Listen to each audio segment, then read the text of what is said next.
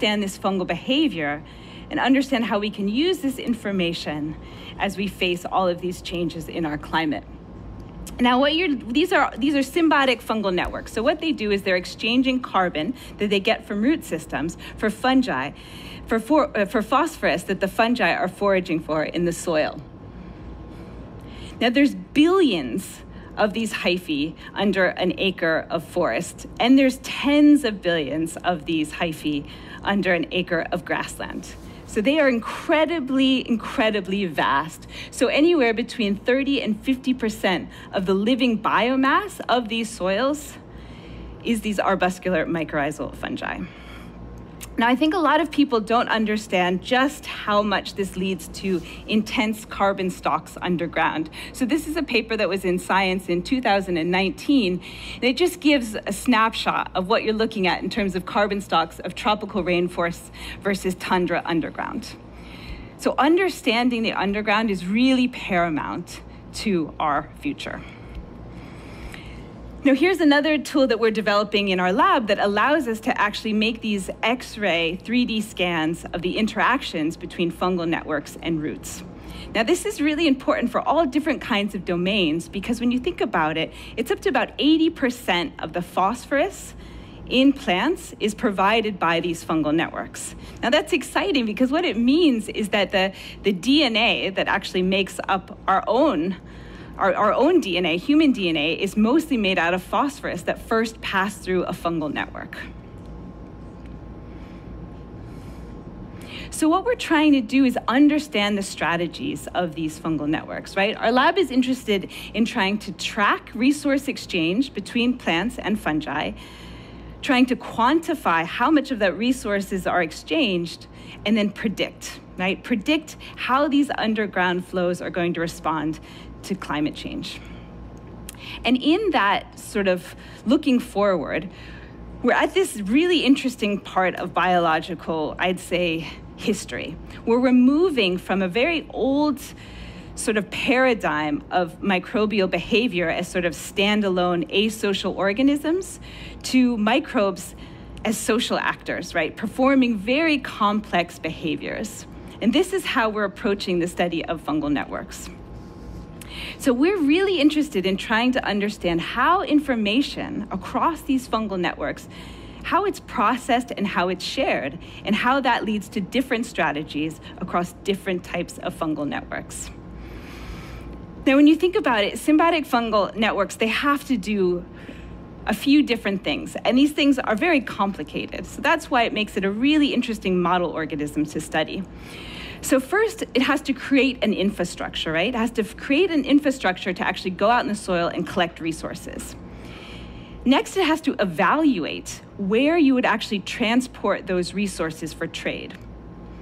And next, it has to collect payment for those resources to get a good price. So again, these are all the types of strategies that we are focused on understanding. Now, the problem is that we've been very focused on looking at fungal networks in a laboratory setting. And what that means is that we don't really understand the context of trade, right? Trade strategies are predicted to shift, even if there's just a small change in, let's say, available resources in the soil, or how fast a plant may be growing, how much photosynthesis is happening above ground. And bringing up that type of complexity is very difficult, right? We don't understand the chemical, the physical, the environmental stimuli that's actually mediating these trade strategies. And so this is my first meme I've ever done in my life. But I like it because it's really a bit about a poker game, right? So this is what we're trying to understand is this trade for carbon to phosphorus, and you've got the plant root on one side and the fungal network on the other, and they've been doing this for 450 million, I get shivers thinking, 450 million years. How could we not be studying the strategies that have evolved, right? And so this is me in the corner, just trying to watch. And I would argue that a lot of what's been happening is in the dark, right? In these systems, it's totally underground. So it's very, very hard to understand and track these trade strategies. So what we've been trying to do in my group is actually try to visualize trade. And it sounds like a big task, and it is, and sometimes it works and sometimes it doesn't. But one of the tools that we've been using are these in vitro root organ cultures, right? So this is what you're looking at right now. And you're looking at a plant root that has no photosynthetic top, right? This plant root is growing on an agar medium. It gets its carbon from the media, and then it converts the carbon into a form that it can feed the fungal network.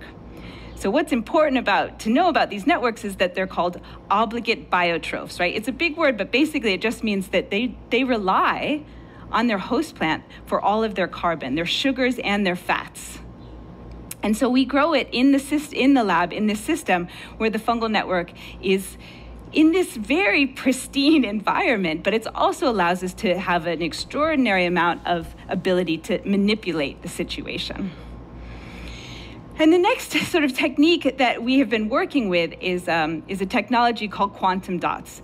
Now, quantum dots are these semiconducting nanoparticles, and they fluoresce in very pure, bright colors when they're exposed to a UV source. And we can tag those quantum dots onto resources, like apatite, which is a rock form of phosphate.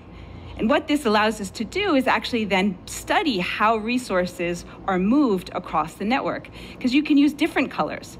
So right now we've got about 3 colors that we can work with, and this allows us to sort of change. For example, we can add the different colors at different times, or we can add the colors at different places in space. And then we can for the first time, sitting at that poker table, kind of understand the strategies that these fungal networks exhibit. And over the years, we found some very interesting strategies, right? And you have to remember, these are all strategies that have existed, right, without cognition, all in the absence of cognition. So we found that fungi are very good at discriminating among plant roots, right? They can tell a plant that's giving them lots of carbon versus one that's giving them very few carbon. We also know that when you reward fungi with carbon, this triggers more cooperation. So in this case, it provides more nitrogen. The fungus ends up giving more nitrogen to the host root. One of the most interesting ideas is this hypothesis that fungi can actually restrict the autonomy of root systems. So what that means is that the fungi can get into a root system and actually down-regulate the ability of the plant's own nutrient transporters to take up resources from the environment. So basically hijacking the plant's own nutrient uptake system. But that works perfectly for the fungi, because then they're getting plenty of carbon, and the plant becomes even more dependent on the fungi. Fungi